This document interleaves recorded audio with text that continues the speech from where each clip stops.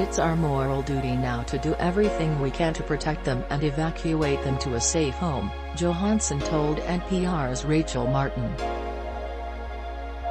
Johansson, who handles migration and home affairs for the bloc, has been working to reach a deal, but the 27 EU member nations have yet to agree.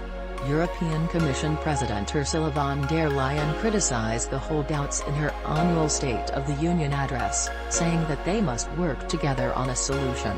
This ultimately comes down to a question of trust. Trust between member states. Trust for Europeans that migration can be managed.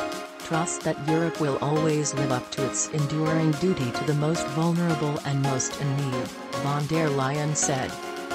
Johansson believes part of that mistrust stems from 2015, when more than 1 million people came to Europe seeking asylum. Many were from Syria. We were not prepared and we reacted too late, Johansson said. We are much better prepared and we should not wait until people have been smuggled and are suffering and coming to the EU's external borders. The best way to avoid that is to avoid a humanitarian crisis in Afghanistan. She says politicians need to step back from dramatizing the issue of migration. Migration is normal, she said. Migration has always been here, will always be here. Of course, we have challenges, but they are manageable.